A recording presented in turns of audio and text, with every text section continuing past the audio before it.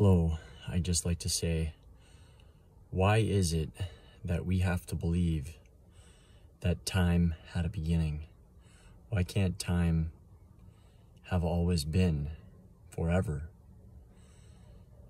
So let me just say that the person who created the Big Bang was actually a creationist, which means that that person believes that, or that person believed that everything was created. And so that goes along with with religion's belief that everything was created. Now, why is it not possible to believe that everything has existed forever? Why do we have to believe that it was created? Why can't it have always been? And why does it have to end? Because religion says that time has to end?